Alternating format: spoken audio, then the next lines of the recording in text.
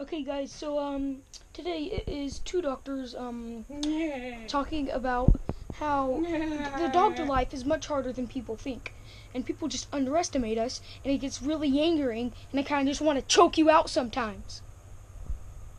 Sorry. So let's keep going. So, Kat, can you see? Yeah. Okay, that's good.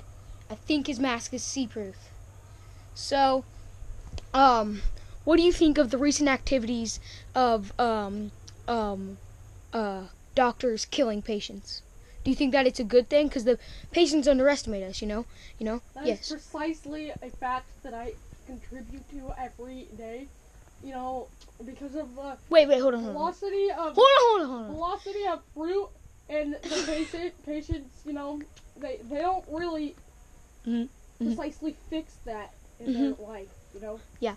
And so And hold on. Wait. obese. You kill patients. They're obese. They are Yep. not family friendly. Yep. I will kill them.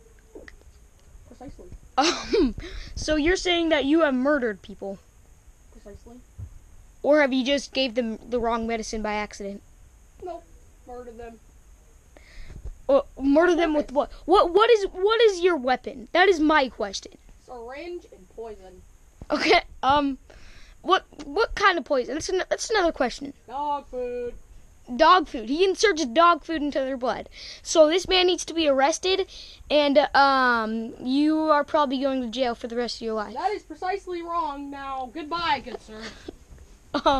So on the next episode, we will ask him. And I don't like people that judge how I kill my patients. So goodbye, good sir. Okay. Next episode of the Learning Show. And goodbye, you good sir. Okay, next episode of the Learning Show, we're going to be doing more hip hop, hippity hop stuff. Boom, pop, pop, hip hop. Yeah. Oh yeah. All right. Ending this episode here. In precisely 2 seconds. Signing out. 1, 2.